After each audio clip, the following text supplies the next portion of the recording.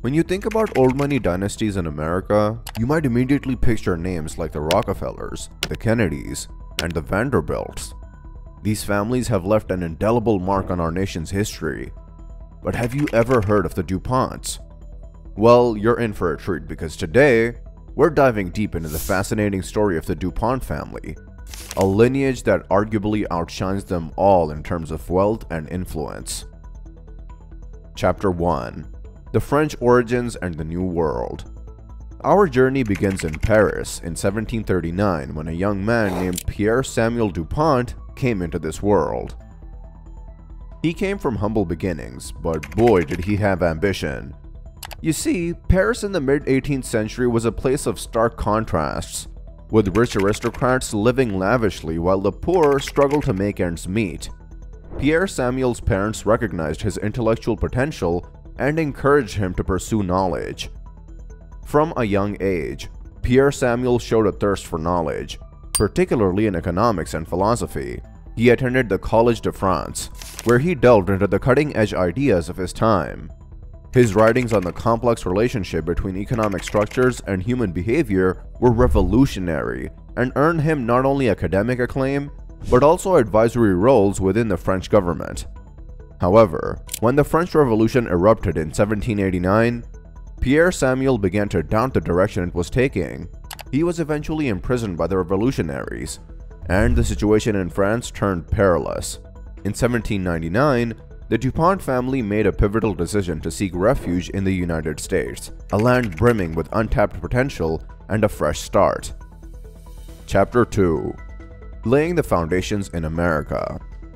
Now, DuPont's journey to America wasn't without its share of suspicions and rumors. Some believed that Pierre Samuel sympathized with radical Jacobins back in France, but historical records suggest otherwise.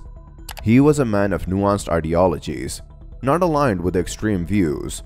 Upon arriving in the early 1800s, the United States was a young nation on the brink of industrialization. Pierre Samuel wasted no time, and in just 3 years, founded E.I. DuPont de Nemours and Company in 1802.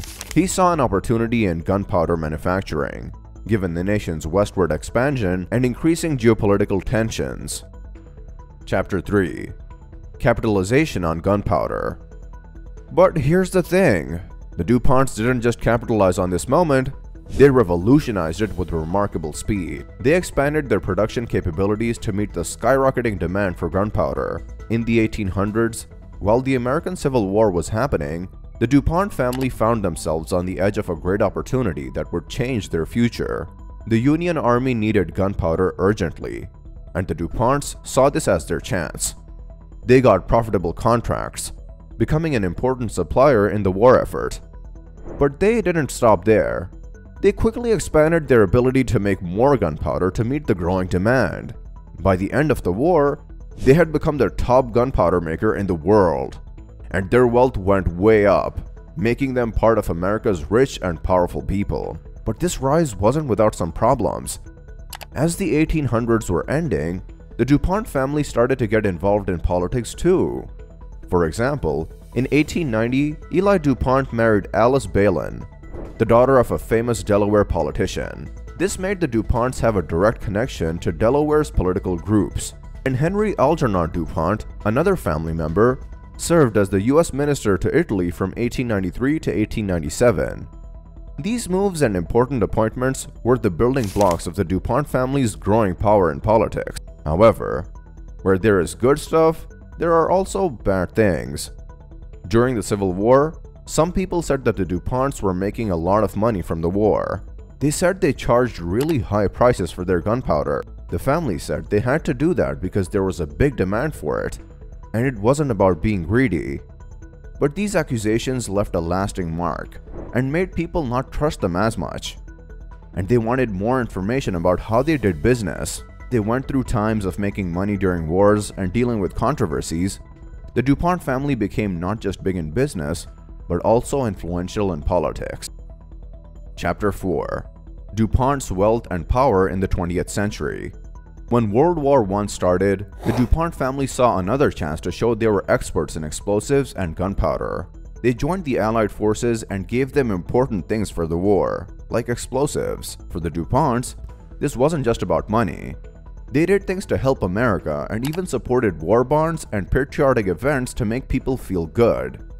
They were both helping the country and making a lot of money, and everyone could see it. During the Great Depression, a time when many businesses were struggling, the DuPont family showed how smart they were with money.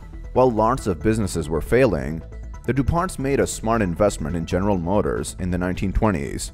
By the end of the 1920s, they owned a lot of GM. Even though GM was having a hard time because of the Depression, the DuPonts didn't give up on their investment. They gave GM money and help with running the company during the worst parts of the Depression. It wasn't just hoping things would get better. They thought about it carefully and made a bet that paid off.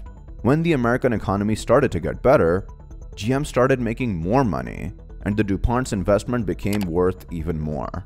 But in the late 1930s and early 1940s, the DuPonts had to deal with legal problems that challenged the foundations of their business. They were accused of breaking laws about competition, especially in their gunpowder and chemical businesses. They said that they were just trying to compete in a tough market. Legal actions against DuPont started in 1941, and it was a long fight that lasted for many years. The government worked hard to take apart the DuPont company and make it into 3 different parts. And people started wondering if the DuPont name would still be important in the modern world. Chapter 5. Continuing Power and Change. In the early 1960s, the DuPont family found themselves in the middle of an environmental problem. The damage from their chemical work on the environment, like air and water pollution, that made people sick became harder to ignore. They couldn't just ignore these problems anymore. In 1962, they did something important by creating a special environmental protection group. They put a lot of money into making technology that was better for the environment. They also started telling the public about the things that they were doing to be more responsible. The DuPonts did a lot of advertising and sponsorships to show they cared about the environment. By 1981, they made a big move by buying Kono, an important energy company. This helped them make more money and become bigger in the energy business. Today, the DuPont family is still a symbol of power in many areas, like business, helping others, and making rules. But in the early 2000s, people started looking more closely at the health problems that might come from Teflon, a special coating used on cooking pans that the DuPont family was known for. Scientists found that Teflon might be connected to some health problems, and this made people wonder about the family's legacy. At first, the DuPonts didn't want to admit that Teflon might be a problem, but in 2005, they said they would pay $16.5 million to people who got sick from Teflon and would change how they make Teflon to be safer. These problems made people not trust them as much and hurt Teflon sales, but the DuPont family's power is still strong. Their ability to get through challenges, whether they are about the environment, money, or what's right, shows that they are one of the most important old money families in America. Their story is a good example that even when things are tough, if you don't give up and use your cleverness, you can still stay important and have a lot of power. That'll be it for today's video, but if you are an old money enthusiast like us, don't forget to check our latest video on Arianna Rockefeller, who is an iconic old money princess.